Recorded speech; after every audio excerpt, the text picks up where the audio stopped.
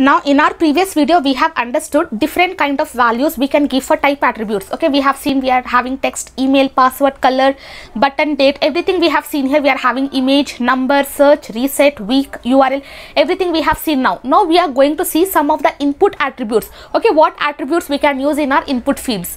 Okay, now here I'm just going to comment this entire thing. Now below this I'm just going to create another form.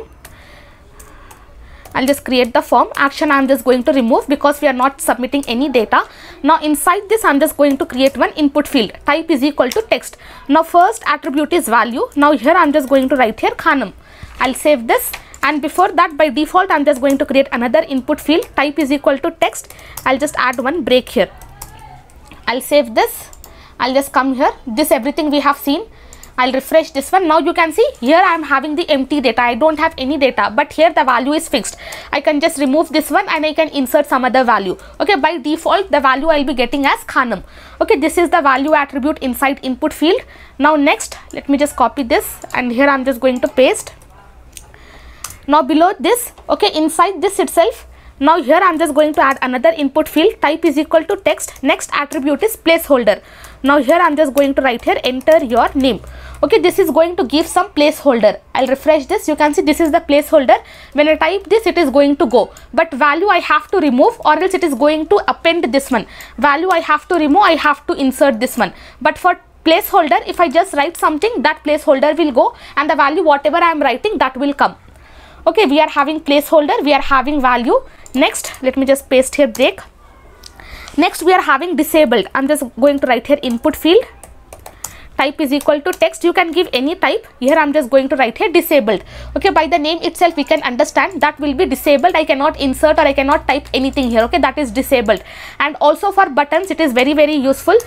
Let me just write here input, and type is equal to button, and value, let me just write here value is equal to submit, and here I'm just going to write here disabled.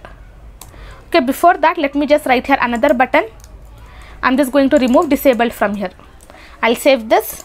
I'll refresh this one. Now you can see this button is clickable, but this button is disabled. Okay, you can just use this disable. Okay, whenever we have not filled all the data, we should not click on submit button. Till then the button will be disabled. Once we are done with filling all the data, only then this button will be enabled. Okay, this is how we can do. We are having this disabled. Next, okay, you can write either like this or you can just write like this. Okay, disabled. Okay, both will work, but inside XHTML we will be following this rule. Okay, based on your requirement you can use, but mostly it is suggested that we have to follow this rule. I'll just copy this, and here I'm going to paste. Now below this we are just going to see another attribute. I'll just write here input, and here I'm just going to write here maximum length. Maximum length I'm just going to give here 10. I'll save this. I'll refresh this one. Now here you can see only 10 characters I can type. Even if I type here, I cannot write. Only 10 digits, only 10 characters I can write, and this will be very useful whenever you are writing mobile numbers. Okay, for mobile numbers, if you just want to insert only 10 digits, then you can just give the maximum length. And also we are having minimum length. Okay, when you are doing simple validation, you can give the minimum length as 10 and maximum length as 10. Okay, which means that my minimum length only 10 digits I have to enter, and it should not exceed more than 10. Okay, so here let me just refresh this. Okay, minimum length will also be 10 and maximum length will also be 10. We are having minimum and maximum, and we have seen about multiple attribute as well. Now here I'm just going to add break, and here below this I'm just going to write here input. Type is equal to file, and here I'm just going to write here multiple. Okay, which will allow me to select multiple images. You can see here I'm having this one. Now here I just have to click on this shift, and I can select multiple images. All the images will be selected, and you can see 5 files are been selected. Now here if I just don't give here multiple, I'll just remove this multiple from here. I'll save this. I'll just close this one. I'll refresh this one. Now you can see here I'm having this.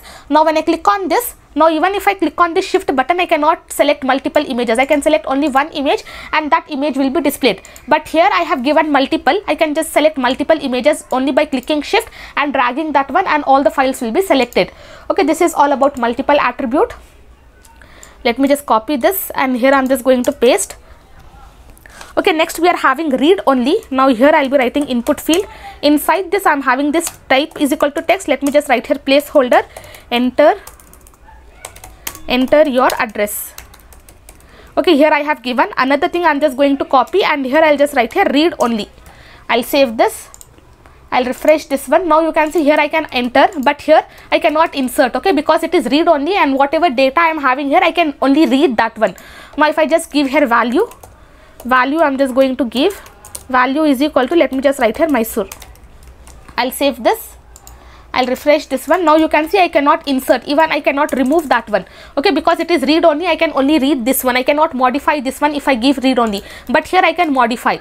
Okay, this is all about read only attribute. As I told you, you can write like this or you can write like this, read only. I'll save this. I'll refresh this one, and even it is going to work in the same way. Okay, I cannot type anything here. I cannot modify that input field if I give here read only. Then we are having pattern attribute. Below this I'm just going to write here input field, and inside this type is equal to text, and here I'm just going to give the pattern, and inside this I'm just going to write here capital A to Z, and also small a to Z, small a to Z. Okay, this pattern I have to insert, and also I can insert only 3 digits or 4 digits. Okay, for country code you can use this one. Okay, whenever you want to give code for any country, then you can use this pattern attribute and you can give any pattern. And then we are having required. Let me just come here, input field type is equal to text, and here we are having required. Let me just remove this, and here I'll be writing required. If you have not added any kind of JavaScript validation, and if you click on submit, the data will be inserted. But if you just give here required attribute without filling that input field, you cannot insert the data. Okay, let me just come here. I'll refresh this. Okay, now here I'm having this input field. Before that, inside this action for form, I'm just going to give the action. Let me just write here data.html. I'll save this, and also here I have given the required. Now here I'm just going to give input type is equal to submit. I'll save this. I'll refresh this one. Now when I click on the submit button, you can see it is going to tell me please fill out this field. Without filling this, I cannot give submit button. Okay, I cannot click on submit button. Okay, the field is required, so I have to give some value inside that. Then next we are having autofocus. Let me just come here. I'll be adding 2 breaks here. Below this I'm just going to write here input field. Okay, type is equal to text. Let me just refresh this. Now you can see no field is selected. As soon as I give here autofocus, let me just remove this autofocus. I'll save this. I'll refresh this one. Now you can see by default this field will be selected. It is going to focus on this input field, and I can just insert that data. Whenever I refresh that, wherever I give this autofocus, that field will be selected for me. Okay, we have seen about list attribute as well, input.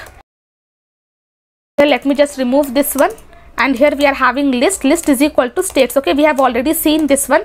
Now this list attributes, whenever we are using data list like this, data list, and inside this we have to give the ID. Let me just write here data list, and inside this ID, whatever list I have given here, I have to copy and I have to paste the same thing here. Now inside this I can just give some options.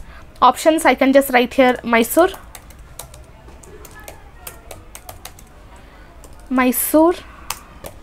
and below this I'm just going to write here Karnataka.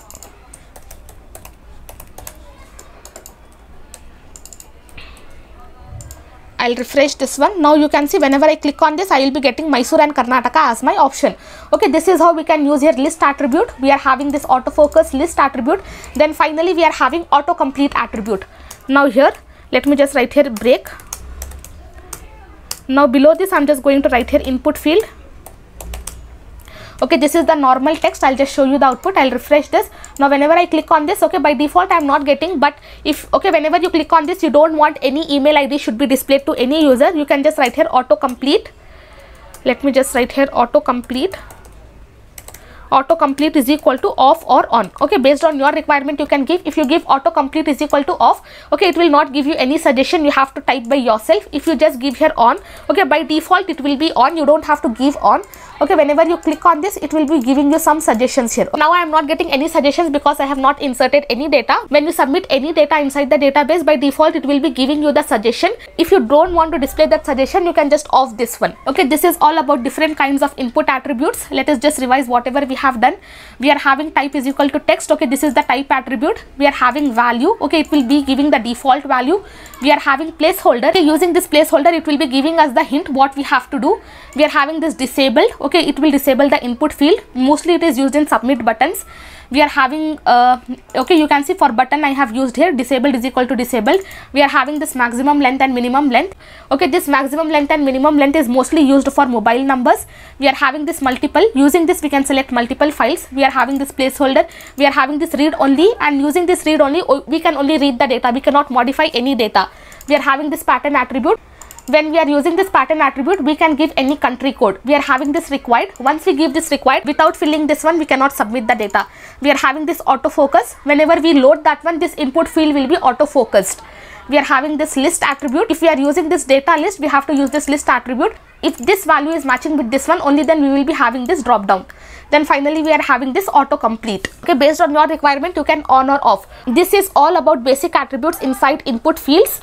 Okay, that's all for today's tutorial. Thank you so much for listening. Have a great day.